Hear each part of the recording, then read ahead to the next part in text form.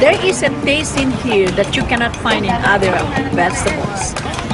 And the more you eat, the more it's become tasty and you keep on, asking for it. What this farmer in Hawaii is talking about is not a vegetable, it's a tree. And while Vicky Domingo says it has an unusual flavor, there's more to this tree than meets the taste buds. You keep on eating and eating and you can feel your body is more energetic, more healthy, and you can see the difference. You're not dropping, you keep on, just so active. Domingo says she has grown this tree on her farm for more than 25 years. She harvests moringa twice a week all year round.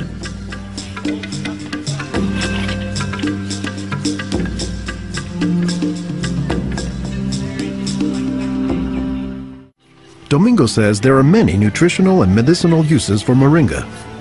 All parts of the tree are usable, from the roots to the stem, to the leaves, to the flowers, and to the pod. The roots, you can use that as a tea. And then the trunk, you can scrape it, squeeze it, get the juice, put in your cut skin, and your skin will heal. Dr. Will McClatchy is an ethnobotanist at the University of Hawaii. He studies the ways that humans interact with plants. Moringa is one of these trees that is a multi-purpose plant that fulfills such a high percentage of kind of basic needs that when people get used to using it, they really can't see what it's like to live without it. And many cultures don't. Today, moringa is used as a remedy and, in essence, a multivitamin in many of the world's warmest regions. Moringa is used widely in Africa and South Asia, and it's been introduced into South America and Central America, where it's also being used. So, this is not just a plant of a single community.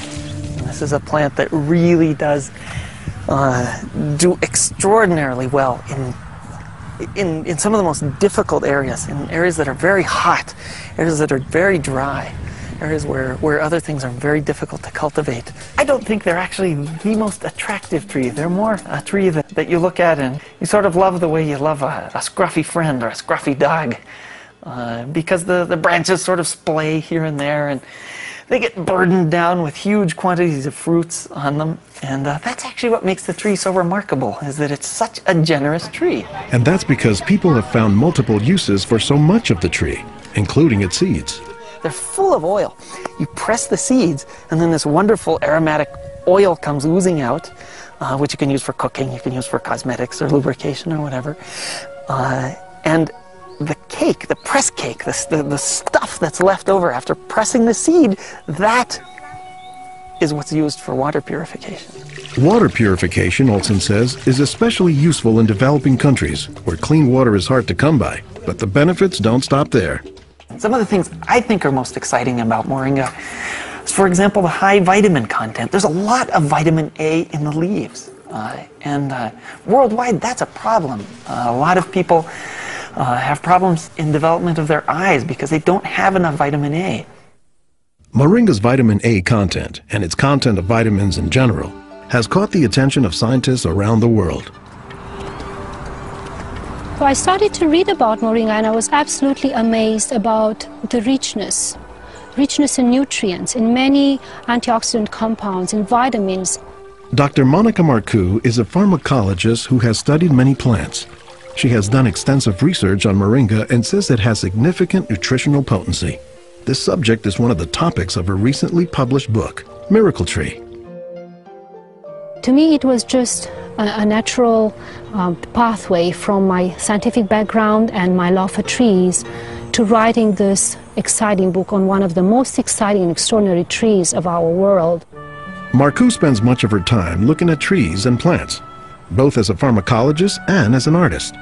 While Marcoux, the nature photographer, is grabbing shots of plants, Marcoux, the pharmacologist, says she has a bigger concern. We are having an epidemic of cancer and cardiovascular diseases and many other chronic diseases.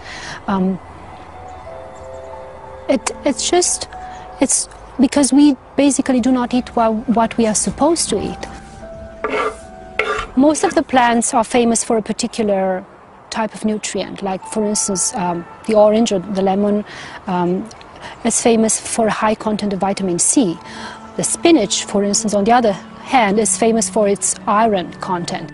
Moringa is very unusual because this single plant contains a wide variety of nutrients, but also in quite very high amounts. Marcoux says this concentration of nutrients combined with low calories and low sodium content makes moringa an ideal energy food or supplement that can help offset the typically unhealthy Western diet.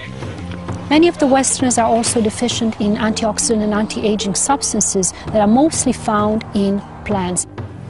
Antioxidants, according to the National Institutes of Health, protect the body's cells and may prevent cancer. And Marcoux says moringa is a treasure trove of antioxidants that happen to work hand in hand. Antioxidant substances and antioxidant vitamins work together in the body. For instance, it's known that selenium works better in the presence of vitamin E.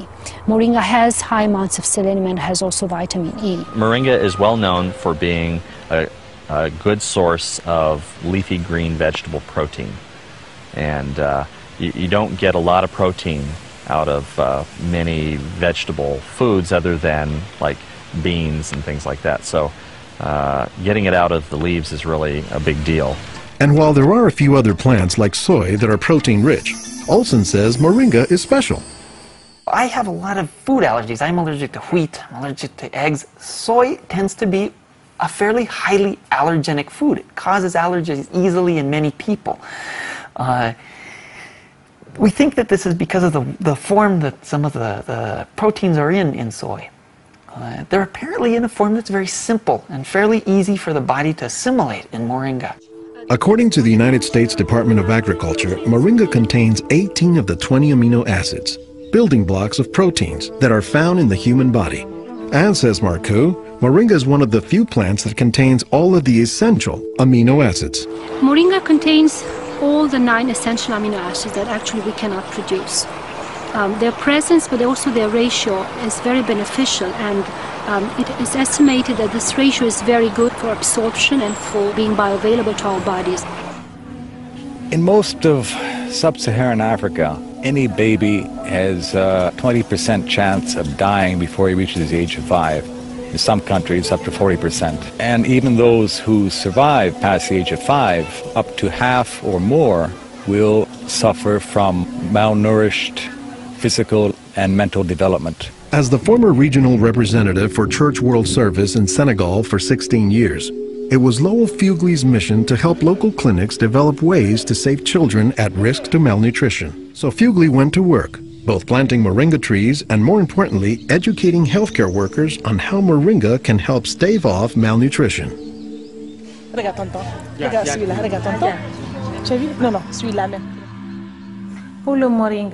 I was trained in 1998, and right away we saw the virtues of using moringa because of its very high nutritional value. So we began using it right away on an experimental basis. Healthcare workers learned to grow their own moringa trees, dry the leaves, and pound them into powder, maintaining all the nutrients. Nursing mothers were taught to add a spoonful of moringa to their food morning, day, and night to increase their milk production. They were also told to add moringa to all of their family's meals. As people changed their habits, Fugle says the results were clear, especially among children. They'll look happier, they'll have more energy, they'll smile. When they came to the clinic, limp, eyes drooping, no energy. And within 3 weeks, you see them bigger, healthier, and smiling. We observed that it was much more effective than the classic system we had been using, which was based on imported and costly products, such as milk powder, sugar, and vegetable oil. With moringa, people can go into town and find it themselves. Our diets are pretty bad, although they are improving. But one of the reasons they're improving is because we're starting to adopt more and more of these kinds of plants. I've been in villages where the only trees that survive and grow well are Moringa oleifera, which is really amazing when you consider how many useful things the tree provides. Moringa it comes very close to being a perfect source of nutrients in terms of variety and concentration. So that is, I think, very unique about this moringa tree.